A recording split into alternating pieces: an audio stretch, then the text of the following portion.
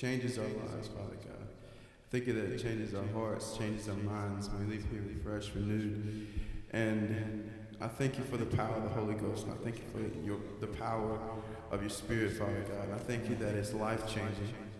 I thank you that it's life-changing, Father God. And I thank you that we have a changed life today, Father God, in a positive way. And we grow closer to you, Father God. I thank you for that in the name of Jesus. And I thank you for your blood. I thank you for the blood of Jesus. I thank you that it's washed us all clean. I thank you that it's just washed us clean of all the mess, all the junk, Father God. I thank you for that blood. I thank you that it just falls on us this morning. And I thank you that we leave here changed. I thank you that we leave here changed, Father God. I thank you that we leave here with a new heart. In the name of Jesus. In the name of Jesus. Amen. Hallelujah.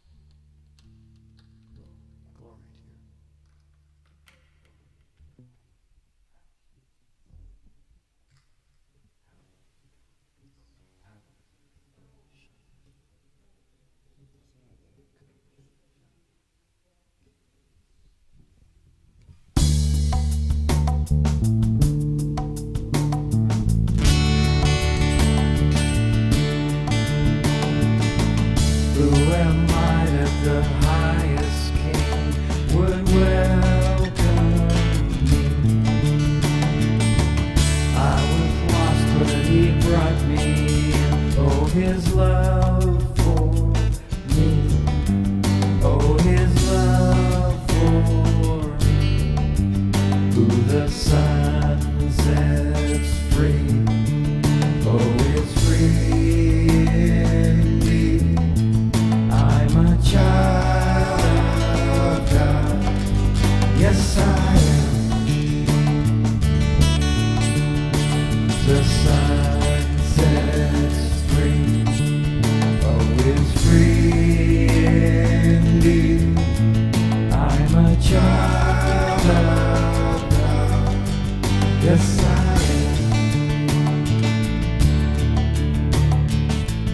Free at last, He has ransomed me. His grace runs deep.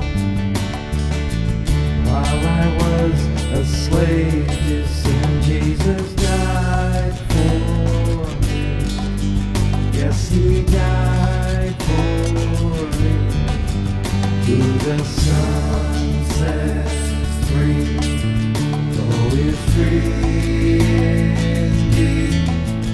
I'm a child of God. Yes, I am.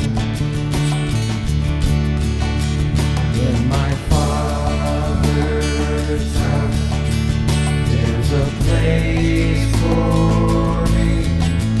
I'm a child of God. Yes, I am. I am chosen. I am chosen, not forsaken. I am who you say I am. You are for me, not against me. I am who you say I am. I am who you say I am. I am who you say I am. Who the Son sets free, oh, it's free indeed. I'm a child of God. Yes, I am. In my Father's house, there's a place for me. I'm a child of God. Yes, I am. I'm a child of God. I'm a child of God. Yes, I am. I'm a child of God. Yes, I am.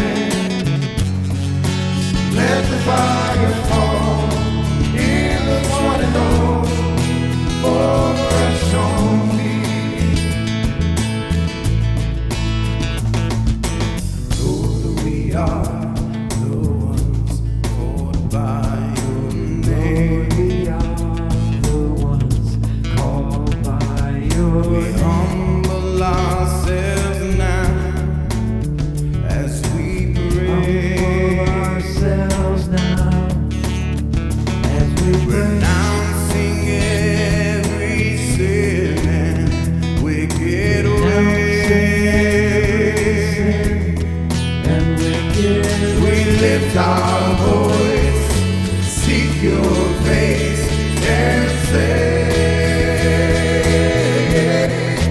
Lord, send the rain and pour out your spirit. Let the fire fall, heal us one and all, for fresh on me. We sing, Holy, Holy Spirit, let the fire fall, heal us one and all, fresh on me.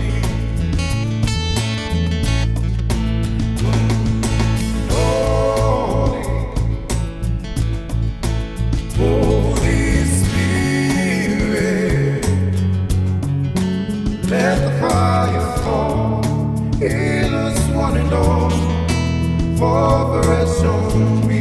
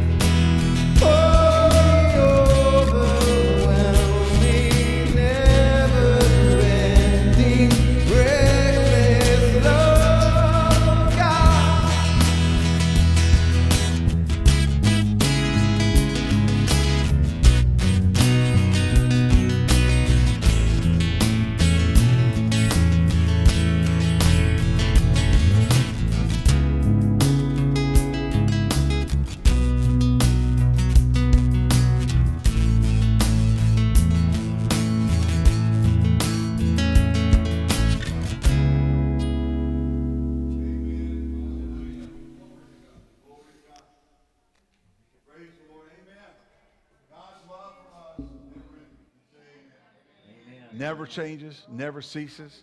Glory to God. Turn around and tell somebody that I'm so glad God loves me. Hallelujah.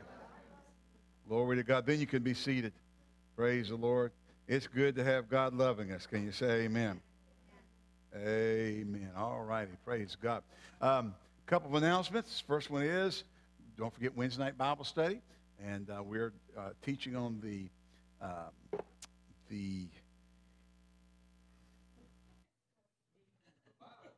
we're teaching on the Bible. We're teaching the priorities of life. It's like couldn't get the right word to come up in my head there. The priorities of life, and we're doing a study on that. And so you'll want to be here to be in on that also. And then the last Saturday of this month, we're having our vacation Bible school, one-day vacation Bible school right here in the community center over there in that, the other where the children's church room is, from 10 to 4. We had the community center from 9 till 6. We got to set up. We got to break down. Got to do all that stuff. So, and that's 6 hours with your kids. That's a plenty. Can you say amen? And you know it. Amen. I mean, you know, when they go to school all day, that's about 6 hours between get lunch out and get recess or whatever. They have about 6 hours. That's a good day. Well, I don't know if they're ready for them to go. They're just, well, yes, they are. All right. Hallelujah. And then on the following Sunday, that very next day, we're having our 5th Sunday fellowship over at Gibson Park. Anybody not know where Gibson Park is? Okay, Gibson Park's on Wendover, between Tarrant Drive and the Palladium. Okay? If you're coming from Greensboro, it'll be on the left. If you're coming from High Point, it'll be on the right. And there's an old-fashioned, musket on the sign. Okay? It's a wood carved sign, and it's got a musket on it. So Gibson Park, you turn in there, and shelter number 1. All right? And I'll be there for the day on that Sunday. And so we're going to have a sign-up sheet. He just sent it to me for the review. Okay. I will look at it and review it. But the church is going to provide the burgers and the dogs. Okay? And then you're going to provide the buns, the ice, the cheese, the baked beans, the potato salad, the whatever else, desserts, drinks. We'll buy the meat. You buy the stuff. And if you don't show up with your dog buns, there are going to be some upset folks. Because we have all them dogs and nothing to put them in. Low-carb burgers and dogs, that's right. No, those are no-carb.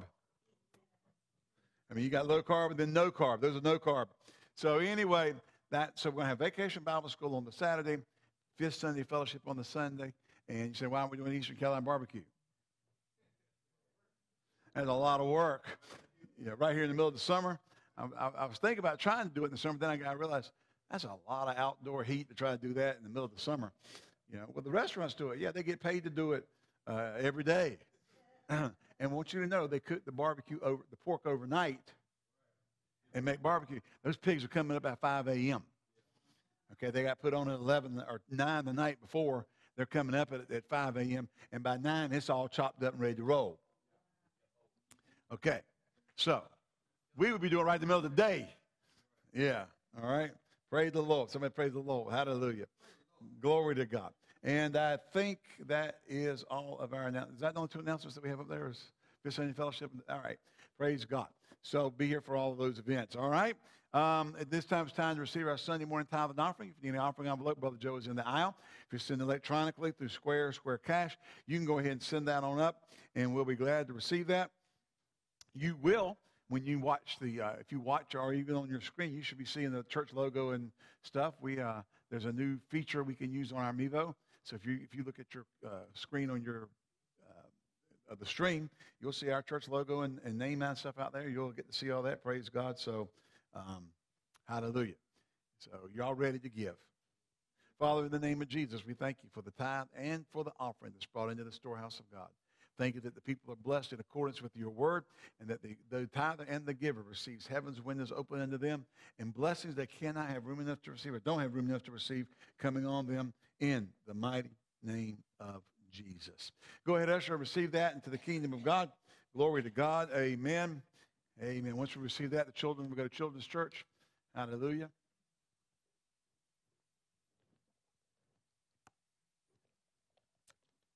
We are going to receive a special offering next week towards Vacation Bible School. We do not only do we have to rent the facility for the whole day, which is 9 hours to have it.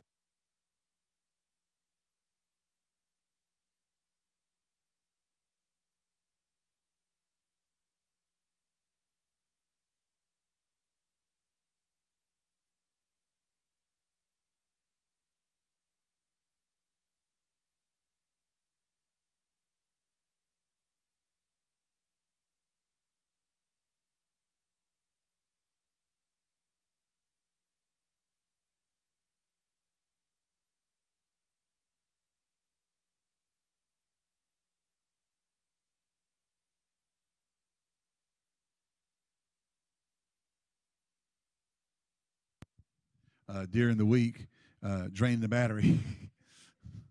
Even though it's not being used, it'll do it. Okay. Praise the Lord. All righty. What was I saying before that happened? Oh, Children's Church Preschool, you guys are dismissed to go to your class at this time. And I'm sorry I put them on the spot. That's my fault. I should have made sure it was off. Also, that's this button on that pack is easy to accidentally turn on. So if we take it off, somebody could pick it up and hit that, just brush that little button. It's not a flip switch, which is easier to keep up with. You could actually hit it and not know it and turn it on. So it's finicky. Can you say amen? Hallelujah. All righty. Praise God. How many love Jesus? Amen. We finished last week. We finished our sermon and we're our series on what to do when faith seems weak and victory lost. We're now going to begin going into there we go. Teaching on the love of God. Okay? And we're going to get into some things about what love is. We are actually going to get into what love isn't. All right? Oftentimes, we start teaching on the love of God. Everybody wants to, we love to teach on the stuff that everybody wants to hear. Okay? God loves us, and are we on now? Praise the Lord. All righty. Praise God. Isn't that just lovely? Hallelujah. It's amazing what batteries will do for a lapel mic. Hallelujah. But we get these narratives in our churches and in our teachings and so forth, and like you'll get an evangelist. Now, an evangelist will go out and preach the love of God. He's not going to preach some of the things you teach to the church. You can't teach the sinner to live right. They're unsaved. They can't live right. They don't have the power to live right. Okay? Even if they're not doing it, they're thinking it. Okay? So the message to the world is God loves you, repent. And as repent of your sin, come to God. He'll clean you up, come like you are. You don't have to get right before you can come to Him. You don't have to get cleaned up to come to Him. You come dirty, He cleans you up. But there are things about the love of God to the church that we don't teach that we should teach. Amen. And I'm just going to do an opening dialogue here. Have a little fireside chat without the fire today. Don't want it, do you? Yeah, Holy Ghost fire, that's right. There are things that we don't want to teach in the church because it's not popular. It doesn't fit the narrative. It doesn't make our churches bigger in a lot of cases because everybody wants to run off to the one that we do live in an era where men are lovers of themselves more than lovers of God. They have itching ears. They're heaping unto themselves teachers. They want to be taught everything that makes them feel good and never be challenged on what makes them feel bad. And there are going to be times you need to deal with stuff in your life that is displeasing to God and address it and fix it. Now, so I'm going to give you we're going to take two scriptures this morning, and then we'll kind of jump in on this. Let's go to John chapter 3. And then we're going to Revelation. What I'm going to do is I'm going to give you the two different dichotomies here we're talking about. And then we're going to go from there. All right? John chapter 3, one of the most, if not the most famous or popular scripture in all of Christendom. Praise the Lord.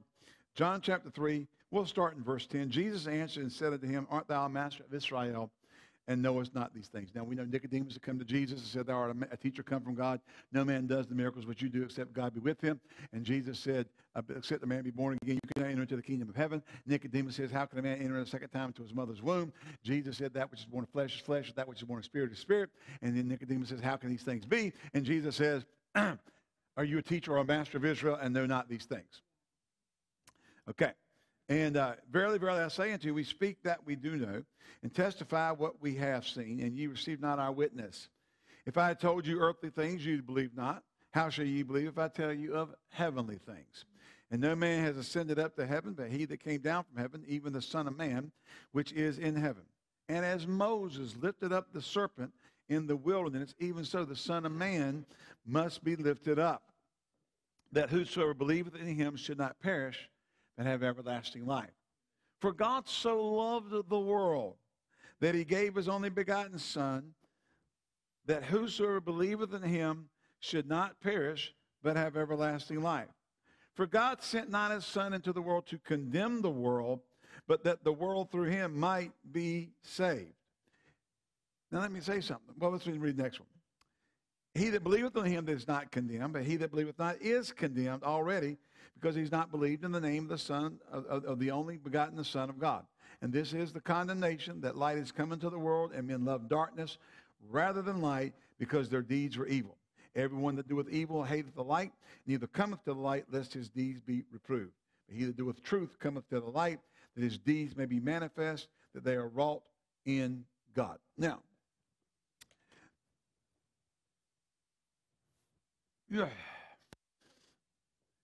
Jesus came not into the world to condemn the world, but that the world through him might be saved.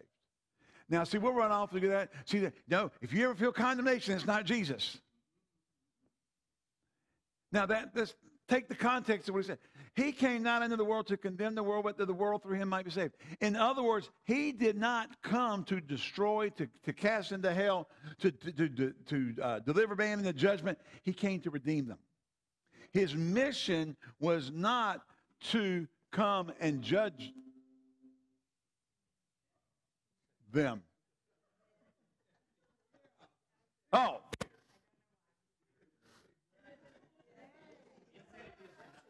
May want to mute the TV. Wow. When Jesus came into the earth, he wasn't coming to condemn men to their sin. Okay? He came that they might be saved. The message to the sinner is, Jesus came to save you. Now, Jesus went on to say, but if they don't believe, they're damned. Are y'all here? You going home? Do you understand what I'm saying? So we can't take some of these narratives to such an extreme that, you can't ever mention sin. Jesus talked about sin. He said people who remain in darkness are condemned. Hello? And they run from the light. He dealt with sin. We can't walk around talking about, we don't ever deal with sin because that makes people feel bad. I'm sorry, Jesus did. Hello? Now, I'm going to be doing a deeper study. I just got a sense in my spirit. People take the word repent and say, well, it just means a change of mind. Well, that is a simple and very simplistic interpretation. And oftentimes, they'll just go find what the Greek word meant in secular Greek and won't do a deeper study on it. It does carry a connotation of changing one's mind. But it's not simply that you become a Christian. Repent, you turn and go in a different direction. Oh, I now love Jesus. That's the change of mind I got. Well, there's more to it. There's a turning away and a turning unto. Hello. All right. So anyway, Jesus said, I came not to condemn the world, but that the world through him might be saved. But he that believeth on me is not condemned. He that believeth not is condemned. Now here he is talking about going to hell. He is talking about that the Son of Man came into the earth. God loved the world so much. He so loved the world that he gave his only begotten Son, that whosoever believes on him will not perish but have everlasting life. The love of God for humanity was in their lost state. He sacrificed his son to redeem them. He had every right to condemn and to judge them, but he sent Jesus to bring reconciliation to those who would believe. His love was so great that even though all humanity deserved the judgment, all humanity deserved hell, all humanity deserved every bit of condemnation, Jesus came to deliver us. That is the context in which this is stated. It is not that after you become a Christian, you can just go out and do anything you want to, and if somebody says you shouldn't do that, that's condemnation. That's condemnation. I'm not under condemnation. You simply show your immaturity in the study of Scripture when you say that. Well, Paul, that where Paul wrote in Romans that chapter 8 says, there is therefore no condemnation of those who are in Christ Jesus.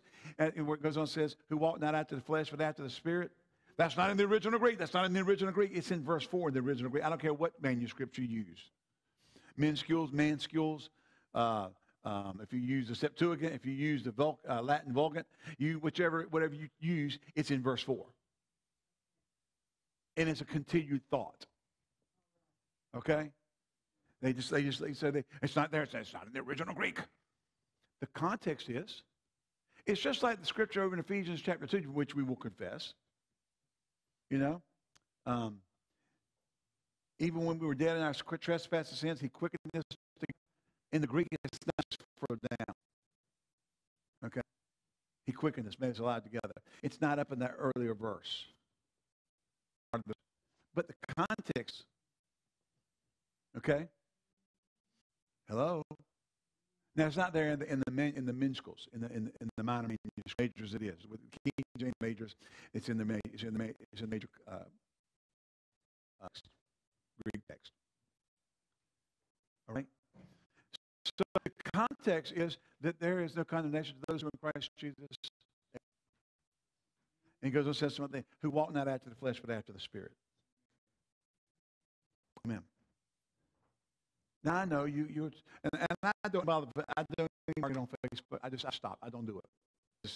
I'm fed up on Facebook, and they're just, and I'm going to tell you that the whole bunch that's so tolerant of sin and are not tolerant if anybody disagrees with them.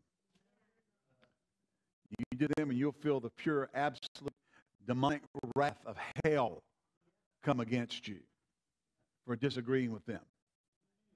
Okay, they'll unfriend you. They'll blast you. They'll do all kinds of stuff. I got a challenge. I want to challenge you. If you walk down, that's how you check your spirit. I'm under grace. I don't have any condemnation. Oh. Now, God so loved the world that he gave his only begotten Son, that whoso believeth in him should not perish but have everlasting life. Now, here it is. God's love presented the answer. You still have to receive it. Because Jesus said those that don't believe or suffer condemnation. Those that do, don't. Amen. Amen. Now, let's run over real quick to Revelation. We'll come back to 1 Corinthians chapter 13.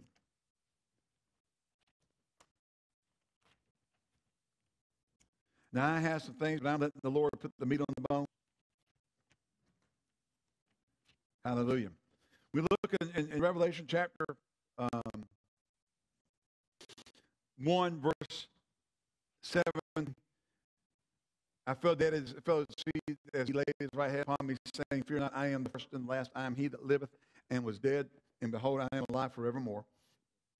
And the key of death, write these things that I see, and the things which shall be hereafter. The mystery of the 7 stars which thou sawest in hand, and the 7 golden candlesticks. The 7 stars of the angels are messengers of the 7 churches.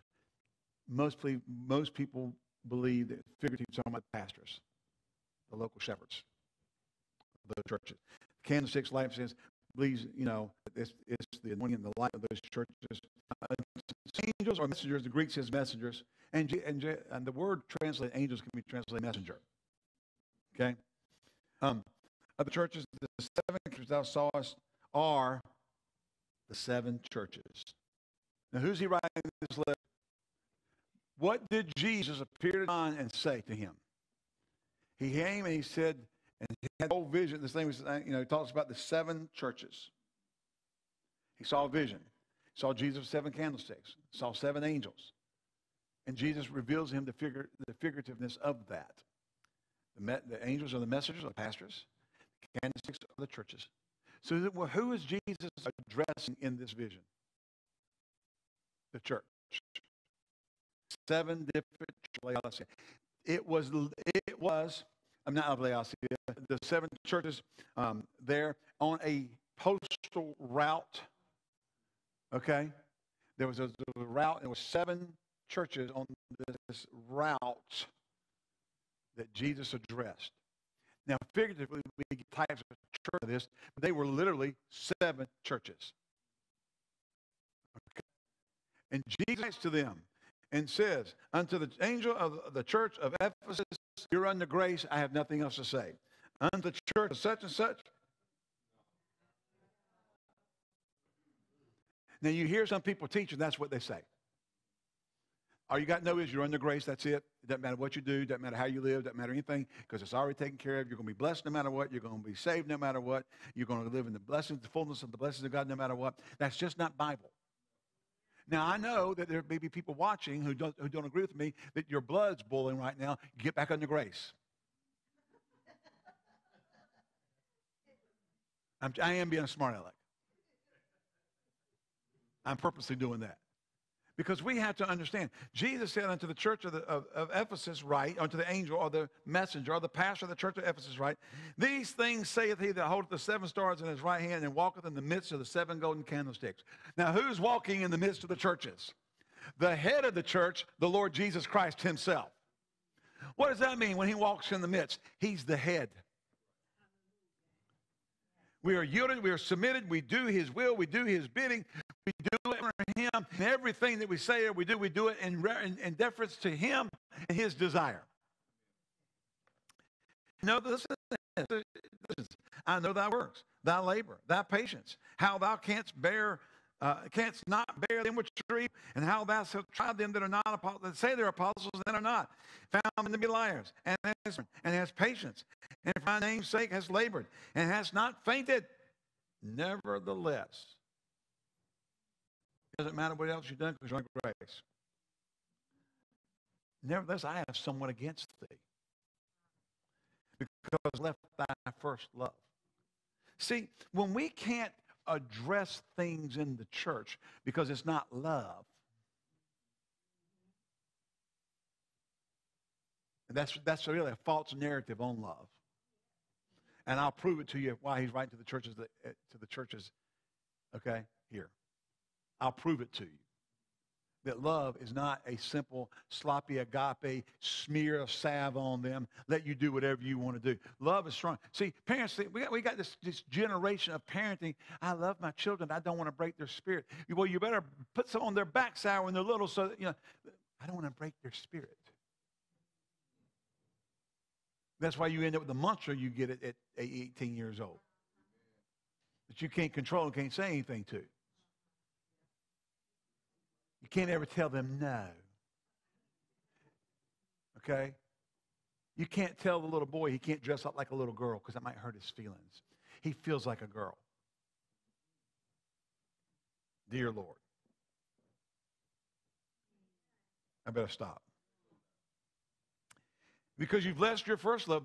Remember, therefore, from whence thou art fallen. And repent. And do the first works. Or else. Now, wait a second. We're told in a lot of people's narrative that the love of God and the grace of God, that there's no consequences to anything we do because we're under the grace of God. We got people teaching that, selling books, selling tapes. People are packing into churches that teach this way because it just makes them feel so good. Well, he says, repent from where you are fallen and repent and do the first works or else. Now, that sounds like there's going to be something coming that you don't like. or else I will come unto thee quickly and remove thy candlestick out of his place, except thou repent. Well, when you get born again, you'll never have to repent again. I've heard people say it. Could you please notify Jesus of your revelation? Because he obviously doesn't know what he's talking about. Because he's telling the church at Ephesus they got to repent or else something's going to happen unless they repent. Hello? See, these are the things. Listen, I know you turn on television, you turn on the Christian television, you get these people on there. And listen, you know, I've been to the Christian television station locally. I've been in there, and they market it just like the world does. I've had them tell you, the pastors that come and sit in there, I've had them look at you and say, you're eye candy. You're just here to fill up the back of the platform. Heard them say it with my mouth, on their own mouth. And the only thing that kept me from walking out of there right then was I didn't want to bring a reproach on something. I never went back after that. I'm not going to be there. You're not bringing me in here and setting me on the platform with window dressing. Hello?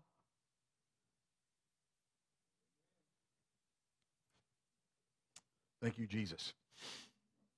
But he says here that they have to repent. And then he goes on and talks about he hates the deeds of the Nicolaitans, which I also hate.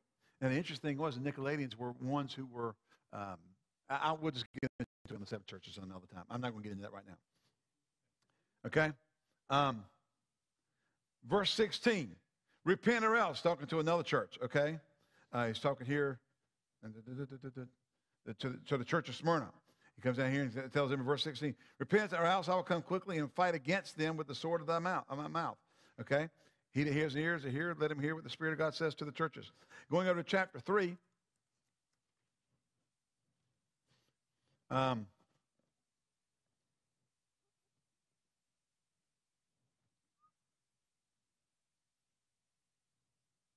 Verse 3. Remember therefore how thou hast received and heard, and hold fast and repent. If thou therefore shalt not watch, I will come on thee as a thief, and thou wilt not know what hour I will come upon thee. Glory, my goodness. Amen. Are you here? Now let's go down here. He gets over here down into Laodicea in verse 14. And the church of the angel, and to the angel of the pastor of the church of Laodicea, write, these things saith the Amen, the faithful, the true witness, the beginning of the creation of God. I know thy works, that thou art neither hot nor cold. I would that you wert hot or cold. So then, because thou art lukewarm and you come cold or hot, I will spew thee out of my mouth. He ain't talking to the sinners. Because thou sayest, I am rich, increase with thy goods, have need of nothing, and knowest not thou art wretched and miserable and poor and blind and naked. I counsel thee to buy of me gold, tried in the fire, that thou mayest be rich, and white raiment, that thou mayest be clothed, and that the shame of thy nakedness do not appear, and anoint thine eyes with eye salve, that thou mayest see. Listen to verse 19. Look at me. Listen to it. Then you can look at it, read it. As many as I love, I rebuke and chasten. Be zealous, therefore, and repent.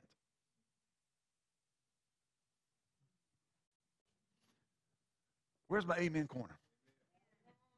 And that little synthesizer thing that Dick and Nathan, where you get like extra voices when you say something. Hold it. As many as I love, stop. Now, if you've heard a lot of narrative on the love of God, and there's no rebuking or no chastening in it. But Jesus said to the church at Laodicea, as many as I love, I rebuke and chasten. Now, he's not trying to hurt them. He's trying to bring them back on course. He doesn't want them in hell. Are you here?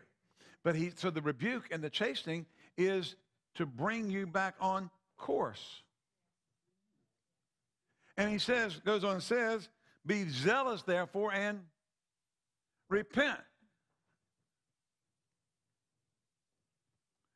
how people can come up with this thing that, because we're under God's love, we're under God's grace, we never have to repent. I don't get it. I honestly don't get it. They even came out, they had a bunch of guys running around a couple of years ago saying that they found some new Greek scholars have found that 1 John chapter 1 verse 9 is not actually in the Greek, and so they took it out of their Bible, printed Bibles without it. Why? Because it didn't fit their narrative. And they started getting on Facebook. Well, actually in the Greek, it's not in the Greek. Okay, so Scripture disagrees with you, it's not there in the Greek. It's amazing how many things weren't in the Greek when they started talking. We found out that's not in the Greek. Why? Because it didn't fit a narrative, it didn't fit a subject matter. And really what was happening, the same thing that Jude said, they crept in and turned the grace of God into lasciviousness, licentiousness. Greek actually means wantonness.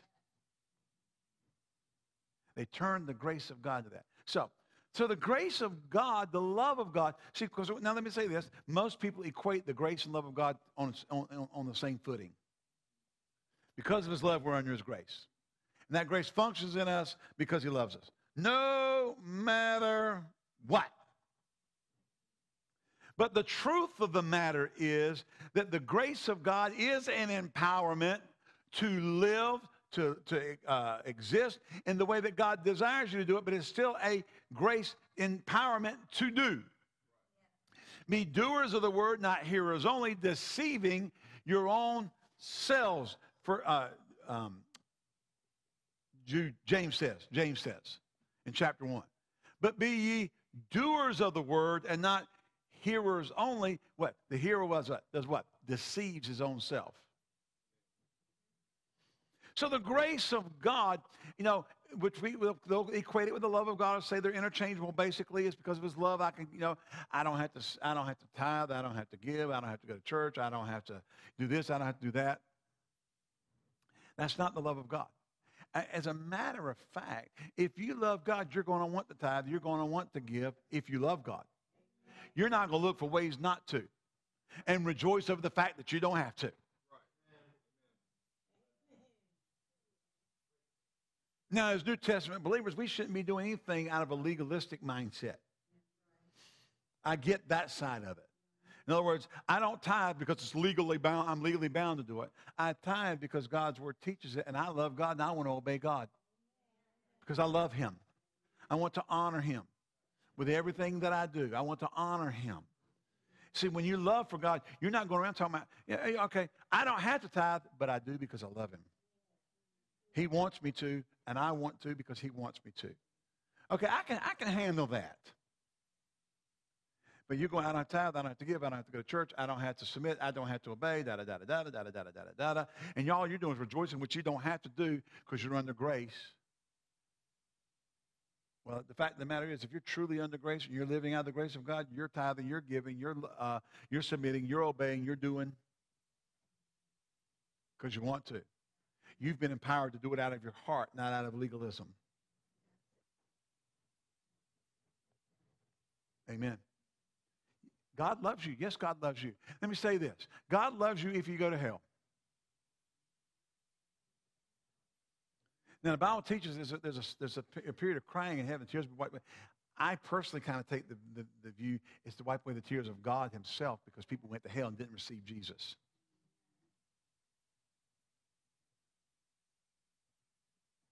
He'll be saddened by those who go to hell for eternity because they rejected his offer, and the consequences are eternal. Okay, but look here, back again, verse 19. As many as I love, I rebuke and chasten. Be zealous, therefore, and repent. Behold, I stand at the door and knock. If any man hear my voice and open the door, I will come in with him and sup with him, and he with me. To him that overcometh, will I grant to sit with me in my throne, even as I also overcame and have sat down with my Father in his throne. He that has ears to hear, let him hear what the Spirit says to the churches. All right. So here we are. The love of God is not, God loves you no matter what you're doing, and it doesn't matter what you do. He's going to love you. Now, let me say this.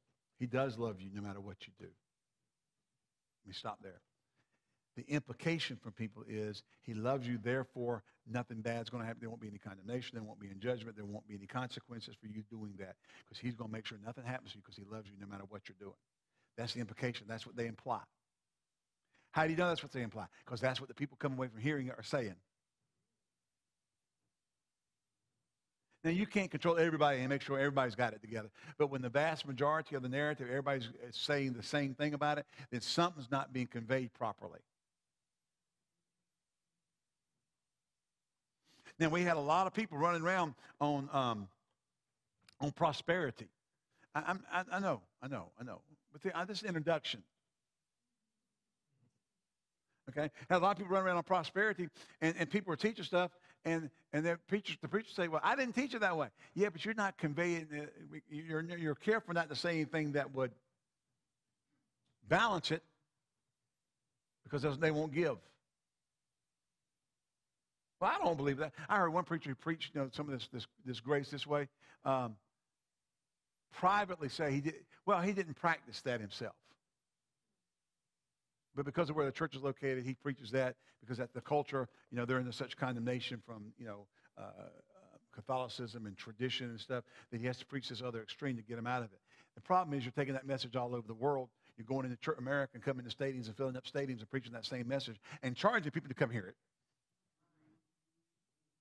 to fill up the stadium, and not balancing the message. Can't have it both ways. Can't have that I don't practice it, but I preach it. Oh, anyway. Where was I before I got off on that? Somebody got to help me out here. So, so we have these extremes. We have the love of God is, God. And let me say something. To the sinner, when we go to the sinner, you don't tell them to get everything straight. You just say, repent, for the kingdom of heaven is at hand. Jesus came and died for you. Confess him as Lord. Believe in your heart that God's raised him from the dead. You'll be saved. The message to the world is not the message to the church. And the message, the Word of God doesn't change when it's addressed to the church, but there's a lot about the Word of God that's not applicable to the lost. An evangelistic message is not, stop drinking and stop fornicating. That's not the message to the world. They're sinners. Sinners sin. But to the church, stop.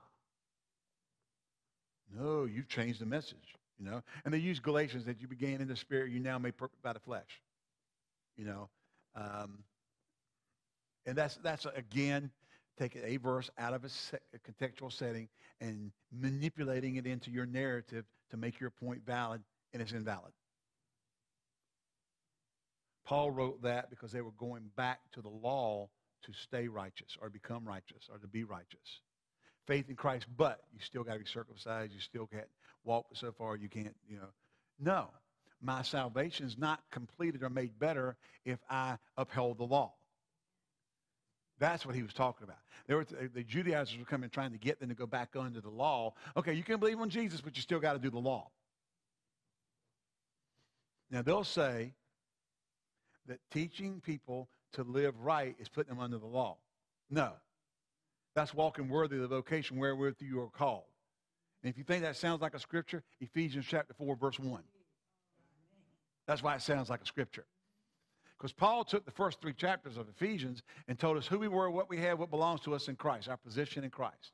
And he took chapters 4, 5, and 6 and told us how we're supposed to live it. And he heads off or begins the division of the book in the last half with, wherefore walk ye worthy of the vocation wherewith you were called. And he spends the next 3 chapters telling you how to live. Amen. See? So, the narrative of the love of God is, sloppy agape, you can just do whatever you want to do. When I go to a sinner, I don't start telling them that they need to stop sinning this, they need to stop doing that, they need to stop running around their life. You need to get saved. Because you've got a carnal nature. Your nature needs to be changed. Now, after you get saved and you can find you're running around, you need to stop running around your wife. You're a Christian. You need to live out the empowerment on the inside. You stop living that way. Stop living that way. Oh, you're perfecting them in the flesh. No. They're supposed to let that work that's in them work and cause them not to do those things. All right. Okay. So let's go to 1 Corinthians chapter 13. We just kind of, I'm just kind of laying things out here. We're going to pick up on themes here, and we're going to go through them over the next services.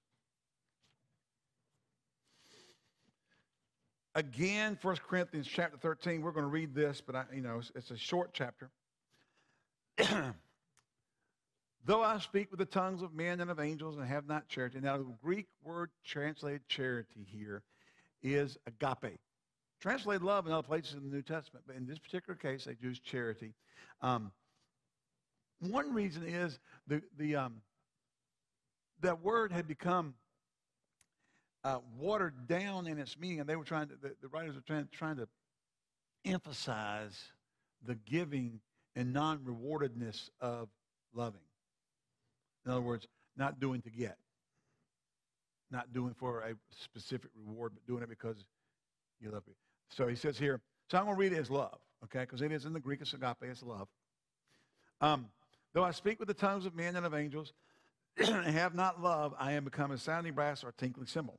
And though I have the gift of prophecy and understand all mysteries and all knowledge, and though I have all faith so that I could remove mountains and have not love, I am nothing. And though I bestow all my goods to feed the poor, and though I give my body to be burned and have not love, it profiteth me nothing. Love suffers long and is kind. Love vaunteth, envies not. Love vaunteth not or puffs itself up. It's not puffed up. Doth not behave itself unseemly. Seeks not her own. Is not easily provoked. Thinks no evil. Rejoices not in iniquity, but rejoices in the truth. Bears all things, believes all things, hopes all things, endures all things. Amplified Bible says, believes all things, ever ready to believe the best of every person. If a guy's got a gun, you're getting ready to pull the trigger. It doesn't believe he's not going to. You're ready to believe the best of every person, but if they just shot your wife, they're getting ready to shoot you. Yeah, I mean, no, but in other words, his first reaction is not negative or condemning or judgmental. Okay? Love never fails, but whether there be prophecies, they shall fail or fade away, really. Not fail. They won't fail. If it's true prophecy, it won't fail. Prophecy won't be needed. Whether there be tongues, they shall cease. Whether, you're not going to need, listen, when you get to heaven, you're not going to be speaking in tongues. Okay? They shall cease. Whether there be knowledge, it shall vanish away. A gift of knowledge. It's not talking about knowledge. You're going to have knowledge in heaven. All right? For we know in part and we prophesy in part. But when that which is perfect is come, let me just mark it there, put a circle around it, put stars beside it, write out in your Bible somewhere. This is not a reference to the canonicity of Scripture. Somebody just made that up and sold it to the church, and they all believe it. This is not the canonicity of Scripture. How do you know? Because he went on and said, when that which is perfect is come, then that which is in part shall be done away. Now, they use that to say all the gifts of the Spirit are gone. Yet, they'll turn right around and teach that prophecy is inspired preaching. But that's been done away with. So there's no such thing as inspired preaching anymore. Is there? If it's all been done away with, because we have the canonicity of Scripture, there's no such thing as inspired preaching. See, you can't have it both ways. You can't explain it away. No, knowledge is our universities. Tongues are the linguistics. Healings are our hospitals. The chapter 12 where it talks about all the gifts of the Spirit. You can get down that hole so deep you ain't going to get out. John Osteen did it one time. He's preaching on the gifts of the Spirit and talking about how none of them were for the church today. He said he got about halfway down that list, and he's kind of going along, explaining away everything about the gifts of the Spirit, making no supernatural, nothing. He just finally stopped in the middle of his sermon. It was Lakewood Southern Baptist Church. Now, he said this. I'm not making this up. John Osteen said this, Joel's dad.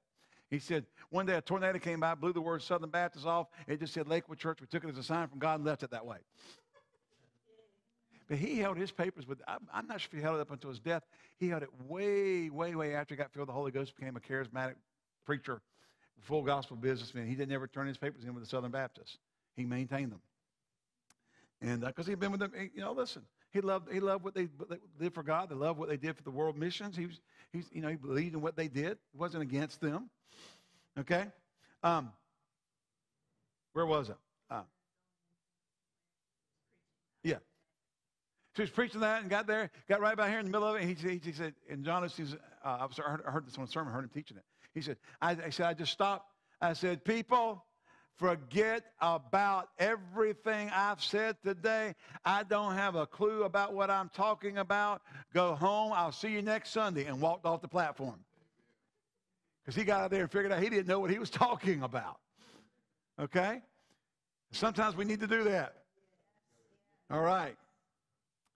But then when that which is perfect has come is not the canonality of Scripture.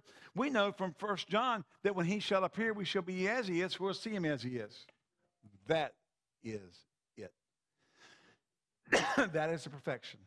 Delivered from the mortal body, the corruptible body, into an immortal, glorified body. That is perfection. And he goes on and says, when I was a child, I spake as a child, I understood as a child, but when I became a man, I put away childish things. But now this is Paul, who was called into a third heaven, heard things unlawful to be uttered. I think Paul has reached manhood at this point. But he says this, and Paul sees it. Paul was not allowed to just come back and say everything he saw. He had to spend the rest of his ministry, the rest of his life, writing out the revelation, which is referred to by many theologians, or most theologians, as the Pauline revelation of who we are, what we have, what we possess in Christ, the in him reality. And all of his letters, Paul takes all of the writings over those years to write out and bring the revelation that he saw in that third heaven. He saw the new creation. He saw the born-again man. He saw the spirit of man as he truly is. But he says, now we see through a glass darkly. But then he goes on and says this, but then face to face. Now I know in part, but then shall I know even also as I am known. Let me ask y'all something. How many have got a Bible? How many are born again? Do you know God exactly the way he knows you? Why? Because then it hadn't come. Then it can't be something like the guys got together at a council in such and such AD and voted on it and said, this is canon. And on that moment, at that moment, all the gifts of the Spirit ceased. All the manifestations of the Spirit ceased. All the power of God ceased. We now have the Scripture. We've grown up. We're mature. We don't need those things anymore. How silly we can be. And how silly we can be to sit in the congregation and accept that, not challenge that. Hello. And now abide faith, hope, and love. These three, but the greatest of these is love. Now, let's come back over here. And then verse 14 starts out, follow after love and desire spiritual gifts, rather that you may prophesy. And he spends all chapter 14 talking about the gifts of the Spirit. Okay? He spends the whole chapter talking about the gifts of the Spirit.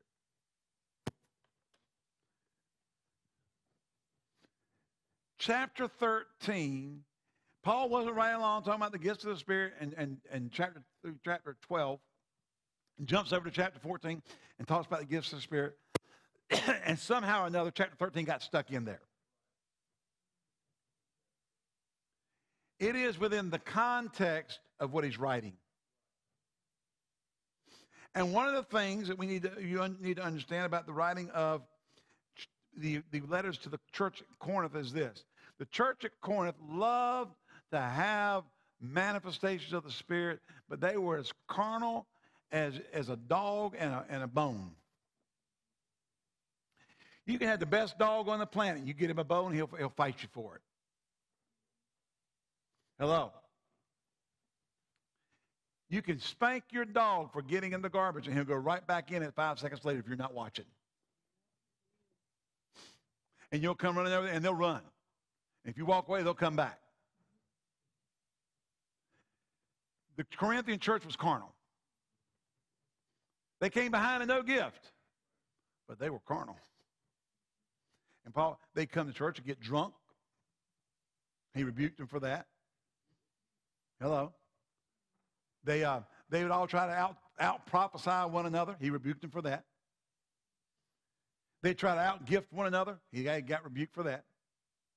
Hello. And so Paul, in writing about the gifts of the Spirit, right here in the middle of it, drops in this dissertation on love. Now, it is not simply a general treatise on love that we can just take out by itself and go, okay, love, love, love, love, love. That's how love works. It is specifically directed at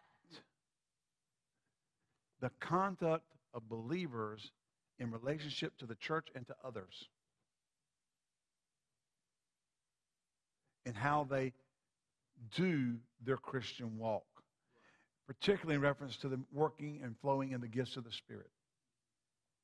Because if you have not love, you're a clanging and tinkling cymbal. Amen? You can prophesy till the hair on everybody in the building standing up on it and goosebumps have run all over them. And you can speak in tongues and you can let you all kinds of miracles. But if you have not love, if the motive and the operation of what's going on is not love, it's unsound. So here, Paul drops into the middle of the gifts operating in the church and puts a parameter on them. This isn't some mistake. He just why in the world Paul just all of a sudden talking about walking in love? Because in order to be a spiritual person, to be truly spiritual, then the love of God has to be your motivation in everything you do. It's not so that you can look like you're the prophesyingest person in the church. I had a word from the Lord tonight, and the church came in glued after I gave it. What's your motivation? Being noticed. You want everybody to think you're spiritual. I'm available to God, not because I want people to think I'm great. I'm available to God because I love them. And if God uses me to bring something into their life that will help them, then glory to God. I'm just the vessel. I'm just the conduit. I'm nothing. But I love them. I'm willing to put myself out to be available to be judged or mocked or whatever in order to help bless them if that's what God wants to do, because I love them. So Paul puts this in here to temper the attitudes, the carnalness, the pride of this church, to be careful to make sure your motivation for anything you do in your walk with God, for God, is love. So this is a reference to our attitude about our walk with the Lord. Why we do what we do. More so than just a descriptive of love. Hello. And most sermons preach on it, talk about it. They just kind of jump in on 13, take 13 out and go preach on that, how love is described. But there's a reason it's here and not somewhere else. There's a reason that Paul wrote it here and John didn't write it in his. The Holy Spirit anointed Paul and prompted Paul to write it here. John could have wrote this. He's called the apostle of love. The themes of 1 John are God is light, God is life, God is love. But God had Paul, by the Holy Ghost, the Holy Spirit had Paul write this right in the middle of instruction on how the gifts of the Spirit are operating in the church. And just jumps right in the middle and says, okay, wait a second now. Let's not get carried away with prophecy, tongues, interpretation, tongues, gifts of healings, working miracles, discerning of spirits, word of wisdom, word of knowledge, special faith, without first understanding that everything we do has to be launched from the platform of the love of God in our life. That love is the governing factor of why we do what we do. The temperance that the love of God will bring to the deliverer is astounding. One thing it'll do, it'll keep pride out of your life. You won't be going around after church going, how great I am, how great I am. Because you gave a word. So did the donkey. Donkey. Hello? Are you here? So you're in the same class as a donkey. Or a chicken. Chicken crowed twice, remember? Come on now. Don't get the big head. I know in immaturity people do stuff and they think this, and that's why we need to teach. The love of God's a tempering factor of what we do. We don't get puffed up. We believe the best of everybody, are ready to believe the best of everybody. That means we don't withhold something from them because we think they don't deserve it. Well, God couldn't be saying that to them. Whoa, whoa, whoa, whoa. He loves everybody to believe. God may have a word for somebody you thinking, my God, there's no way in the world that could be for them. I know what they did yesterday.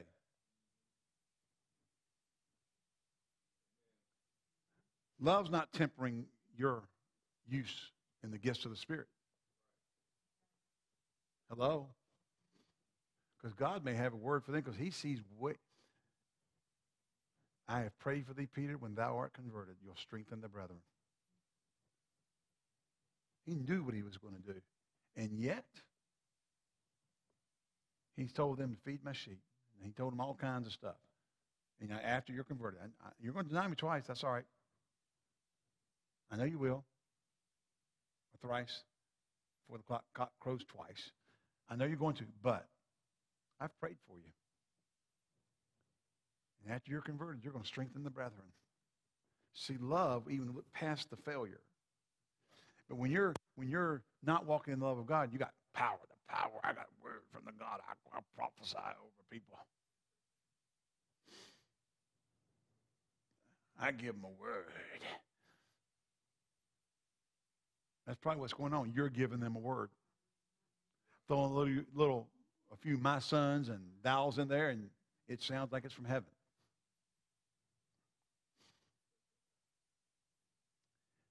God could have a word from somebody in the building, and you're looking at them going, my God, they missed it.